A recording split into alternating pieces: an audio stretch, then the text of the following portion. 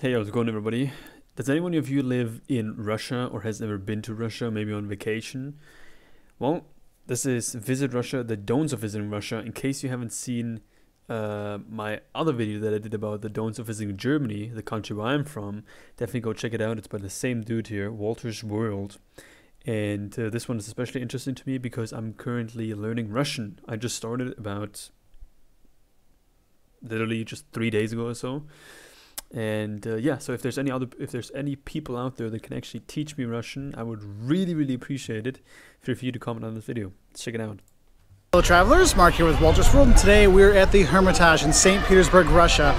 And today what we have for you are some of the don'ts about visiting Russia. And before I get in my list of the don'ts, one thing I really have to say is don't prejudge Russia. Whatever you hear in the news and all these kind of stuff, there's so many things out there saying bad stuff about Russia and stuff like that. It is a wonderful place to visit, so don't be influenced by that stuff. Come explore for yourself, and I want to start off with that, okay? Now, my real don't list is going to start with number one. Don't even think about trying to come to visit Russia without getting a visa. You're going to need one unless you're one of the few countries that don't have to have one. And as I look at the numbers of our views, most of you come from places that need a visa, and it does take a long time, okay? So make sure you're planning beforehand. Okay. Yes, there is a visa-free cruise you can do to stop in St. Petersburg for less than 72 hours, but if you want to go and explore this beautiful country, whether it's Moscow or going on the Volga River and stuff like that, you do have to get a visa, so don't skip that.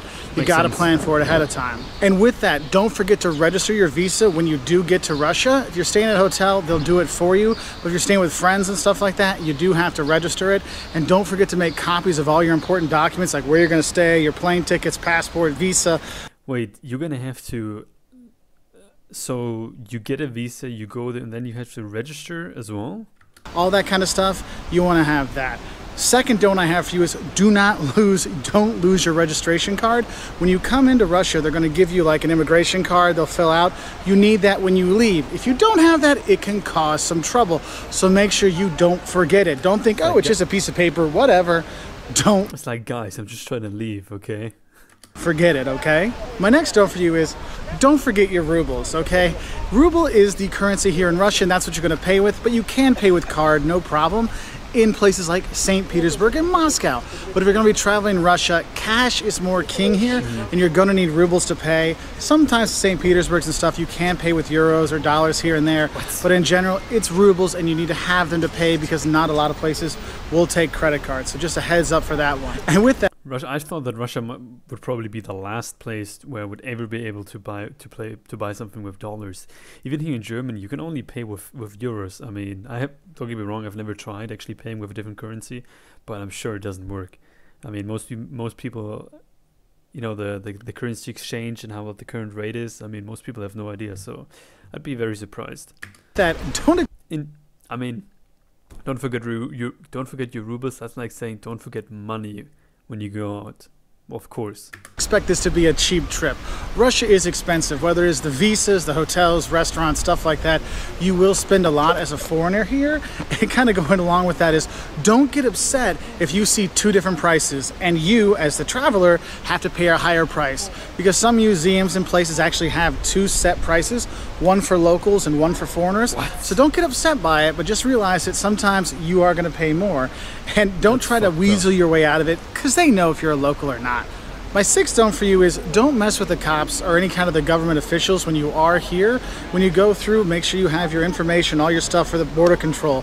And don't stare at the cops. Don't take pictures of the cops. Don't ask them things because they have to help you. And sometimes I've been shut down by cops here before. You don't want to give them a reason to ask for your documents and stuff like that, okay? So just don't mess with the police when you are here.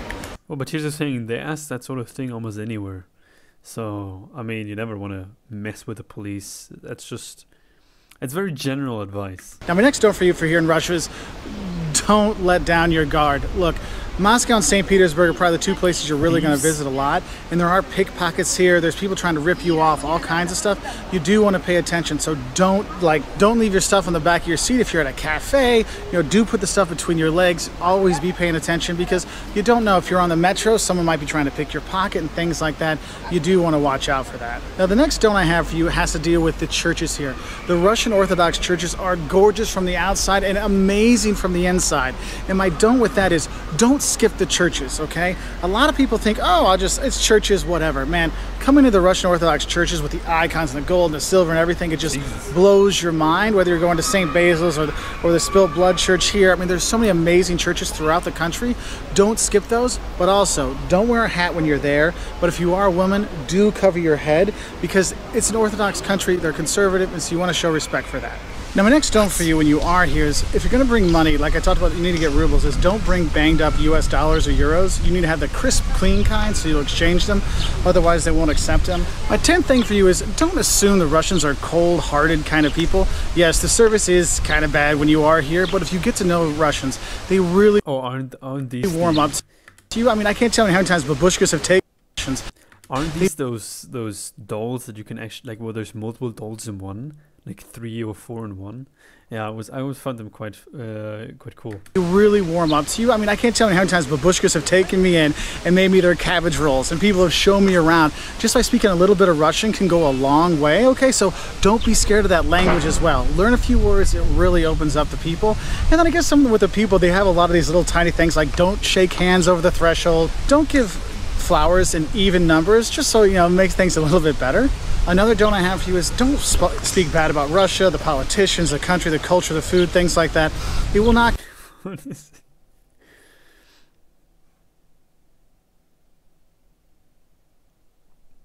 Oh, I can actually read this. I can actually read what it says here. This isn't it Sankt Petersburg? Sankt Petersburg? Yeah, I know the letters a little bit already. The strongest, the most powerful since 1999. Oh boy. Go over well, and they'll let you know that, and they'll tell you, look, deal with your country, we'll deal with ours, so just don't get involved with those kind of things. And one of the things my Russian friends always made sure they do, and now I realize it, is you don't leave empty bottles on top of the table you've been drinking, you put it on the floor. I never really realized it until I started noticing it again and read it a few places, but it is really true. Anyway, those are just 10 or 11 quick little don'ts of visiting Russia.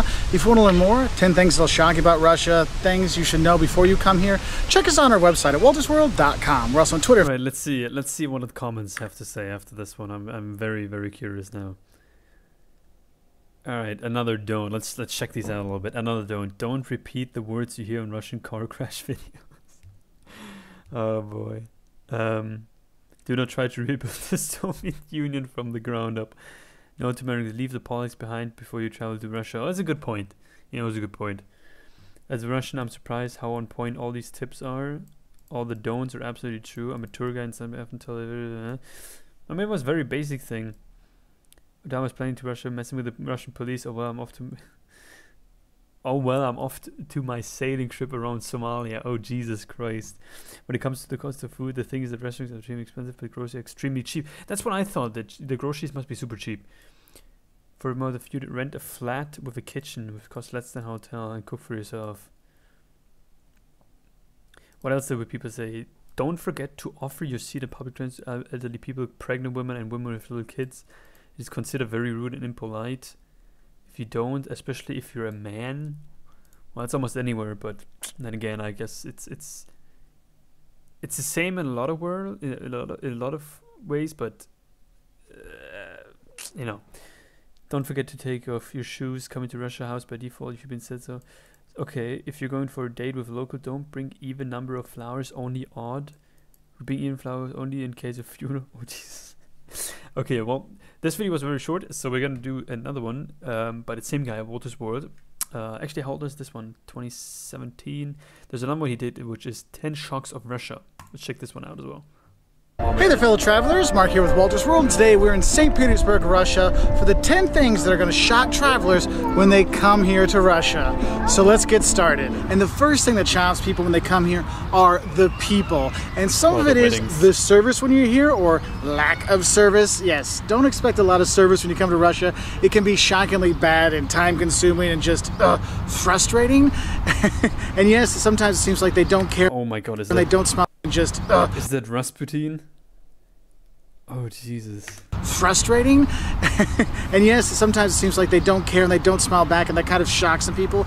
But look, they're not mean, they're just reserved. And the thing is, when you get to know Russians and they open up to you, they can be some of the most fun people ever. I mean, I've had so many great parties and great dinners and great times with my Russian friends I've made around the world. I mean, have you ever had a party and then when you go to sleep, someone tries to sew you into your bed? Yeah. That's the fun stuff that Russians do. And when I've had the chance to meet the people, you know, and when it's really helped, it's just knowing a few words of Russian can turn that stone face into a, hey, you could be a friend of mine kind of thing. And it really makes a difference. So do try to learn a little bit so you can meet the people. Because I can't tell you how many cabbage rolls I have eaten over the years from babushkas, grandmas, that, you know, the grandmas of my friends are like, oh, Mark, he's home alone. He needs friends. And they'll be like, bring him over. You know, I've had times where it's, hey, Mark, my friend Max, his mom's like, well, Max would call, it's like, my mom, my grandma said you have to come over because you need to eat, because they were worried about me. I mean, the people really are super hospitable when you get to know them. That's why you should take the time. If you're going to go on the Trans-Siberian Highway, bring a deck of cards and something to drink. Seems to be a very popular stance or lying position where people have this chick right here and this dude right here. Dead giveaway that you're Russian. So you can share and play cards and gamble and stuff like that, because you will get to know the people, and it is quite fun to meet them and hang out with them. And that's why I really want to say is it shocks people that yes, that service can be so bad, but these people can really be wonderful when you get a chance to actually meet them. So if you get a chance to, do meet them, all right? Now, the second thing that shocks people when they come here is actually deciphering the language. Look, Russian is the Cyrillic alphabet. You will not understand anything, and it shocks people when they come here and think, oh, well, the Cyrillic... Wait, wouldn't that be... Tualyet?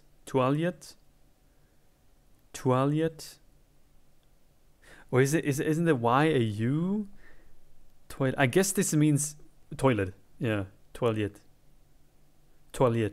Alphabet, you will not understand anything, and it shocks people when they come here and think, oh, well, I'm sure they know some English or something like that. No, look, Russia's one of the largest countries in the world in population size and things like that, and so they focus on Russian, just like in the US. It's all in English. Here's all in Russian, and finding people that speak English is sometimes hard to find outside of, you know, some of the major cities, and even in places like St. Petersburg and Moscow, you don't always get a lot of English around there, even in the tourism industry. So make sure you do know a little bit. And remember what I told you, knowing a little bit of Signage is getting better for non-Russian speaker tourists. Russian can really warm people up. So a spasiba, you know, thank you, and a a pivo, you know, for a beer, or hey, let's get a pivo, you know, let's get a drink. Oh, hey, you know some stuff. It really opens people up. And yes, das, yes, and is, no, and things like that.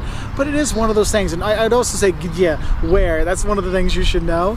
But it is really cool. And the thing is, though, it is really hard to decipher the letters. So before you come, make sure you at least try to get an idea of what the letters sound like. Like some letters are really easily. Some letters are really easy. Some are kind of strange. Like there's the hard sign, there's the soft sign, or something like that. It's got the Russian alphabet has about, I think, 33 letters in total. So it's more than what I'm used to in a German. The backwards R is a ya, and then there's a D that looks weird, and you got you think it's a P, but actually makes an R sound. It can get kind of confusing, and when you're taking the metro and you're looking for places and you can't figure it out, it can get really shocking and scary for people. So I do recommend get a Google Translate app and download the offline version, so you can just take a picture of things and it'll and translate it for you. It will make your life a lot easier, but you'll be shocked how you have really no clue when it comes to the Russian language. Now, the third thing that's going to shock you are the churches, specifically the Russian Orthodox churches on the outside, you know, with the onion domes and all the colorings. But for me, it's the insides of the churches. So you're gonna I wouldn't actually categorize this as a shock, because we've actually seen this one before, even in the domes. Kind of strange how he puts the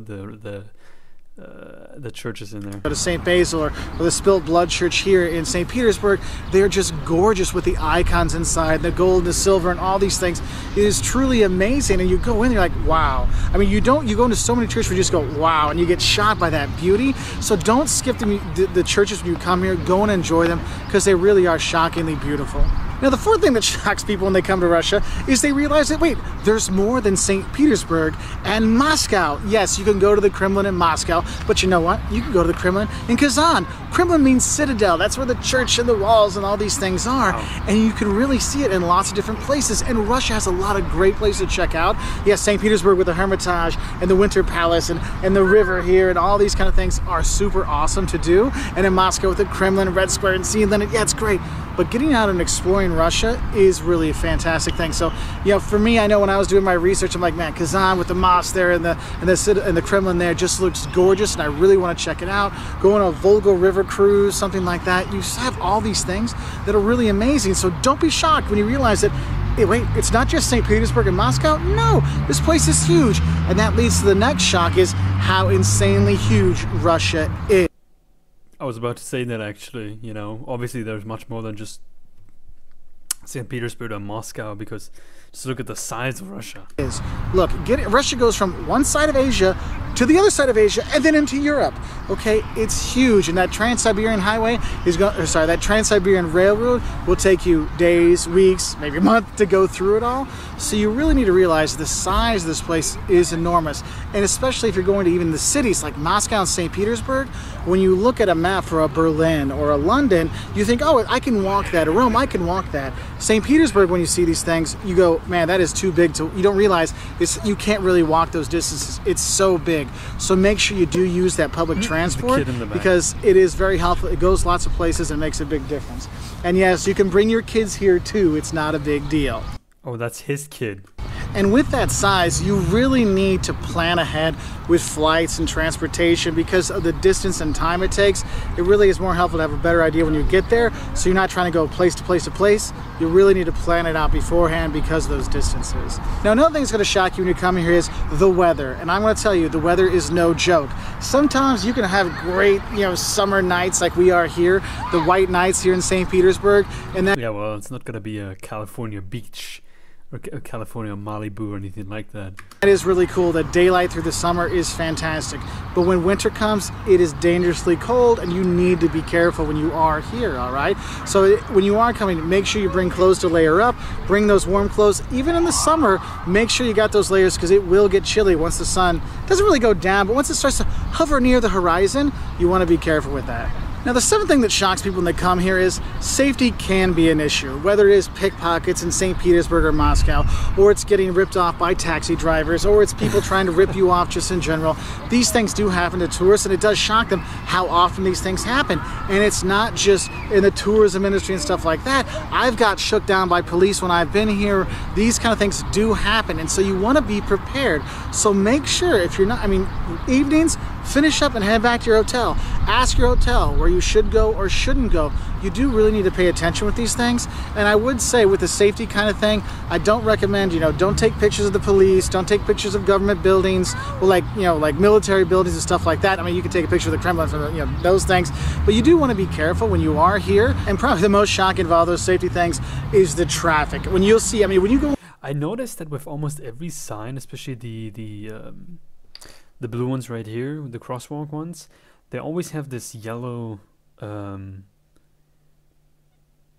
yellow around it, which, if they do this with more signs, that's actually quite smart, I gotta say. That's actually quite good, because you do sometimes miss them here. On YouTube, you'll see the traffic dash cams around Russia, and you'll be like, oh my god, these people drive crazy. They do drive crazy. And when you're in the crosswalk, it's like they're aiming for you.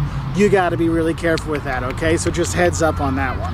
The eighth thing that's going to shock you when you come here is sticker shock.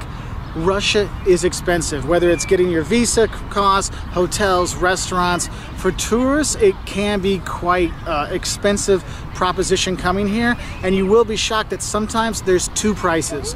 One for the locals and one for travelers. So you will have to pay more for museums or other things. So just be ready for that. We already know that. You really. What is this? The Russian visa process, if you do it on your own. Do last minute to come, you really have to think about this, because it can take, with an agency, like 4 or 5 days, or it could take up to a month if you're doing it on your own. And getting the invitations, the hotel stuff, oh, it's shockingly frustrating to do. So just a heads up on that, okay? And the 10th thing that's going to shock you is when you're in Moscow, yes, you really can see Lenin's body. No, you probably can't take pictures when you are there, but you can see him. So I hope you like your 10 shocks. If you That is so strange. want to learn more about visiting Russia. Well, anyway, we definitely learned a little bit about Russia today. Again, if there's anyone Russians out there or any person who's actually bilingual, that would be perfect. Bilingual in English or in Russian, or Russian and German. Definitely let me know. That would be the best. Seriously. Guys, I hope you enjoyed. If you want me to do more videos about Russia in general or the history or stuff like that, definitely let me know. If there's any other videos you would like me to react to, put the name of the video down in the comments and I'll go check it out. Guys, appreciate every single one of you. Take care. Bye-bye.